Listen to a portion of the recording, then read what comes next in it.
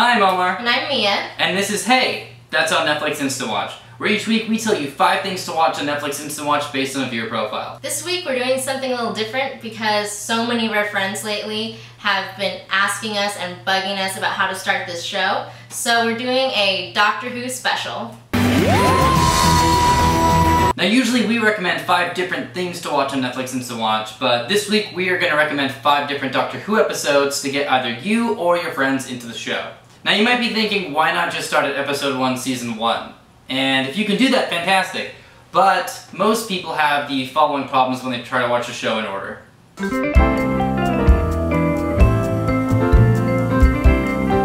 So without further ado, here's our list. Number 5 on our list is The Empty Child. This is the one with the creepy little kids and the gas masks during World War II. It has Christopher Eccleston in it, who's the first actor of the new revived series that plays the Doctor.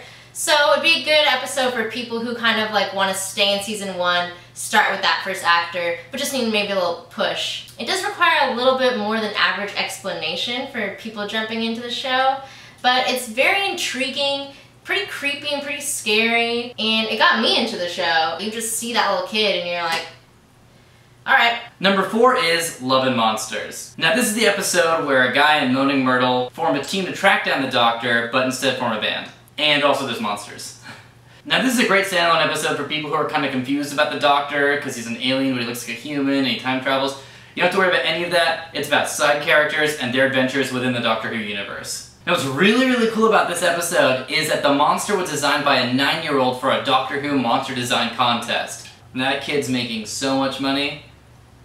Number 3 is Shakespeare Code. Shakespeare Code's the one where David Tennant's Doctor and Martha go back in time and they meet Shakespeare and there's witches and stuff. If you like Buffy or you like Sliders and you're not really afraid of that kind of campy factor, definitely watch Shakespeare Code because it's fun, it's swashbuckling, and it's just a little bit bisexual. Now I really wanted to recommend Girl in the Fireplace on this list because I love the episode. It's so sad and the villains are so intricate and interesting. But, unfortunately, that episode sometimes has the following results on people watching it for the first time.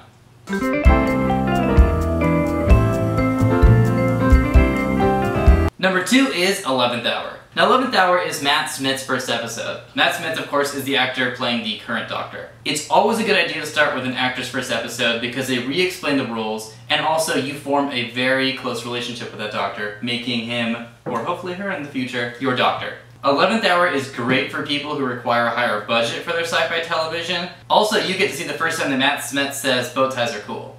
And number 1 on our list is Blink. Blink is the one with the scary statues.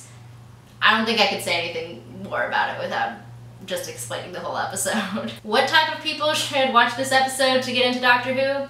All types of people. This is the perfect episode to get you or your friends excited about the show. And they do really cool, like, clever time travel stuff where they interact with the same timeline. It's like the best part of time travel. Now this is the most Doctor Who-y of Doctor Who episodes because it's about a low-budget concept that is extremely frightening. These guys are so scary that no matter how old you are, how brave you are, you'll be hiding behind your couch, and this episode will last with you long after you watch it.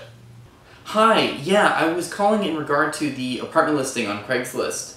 Yeah, I wanted to know how many mirrors are in the apartment, because I want to keep an eye on all the statues.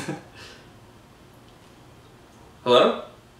If you already have watched Doctor Who and you're a big fan, help us out and help others out trying to get into it by leaving in the comments below what you started with, what you recommend to start with, and if you want to start a flame war, tell us who your favorite companion is. Alright, I hope this helps you and your friends get into Doctor Who. There's a lot of stuff, so remember, don't blink. Good luck.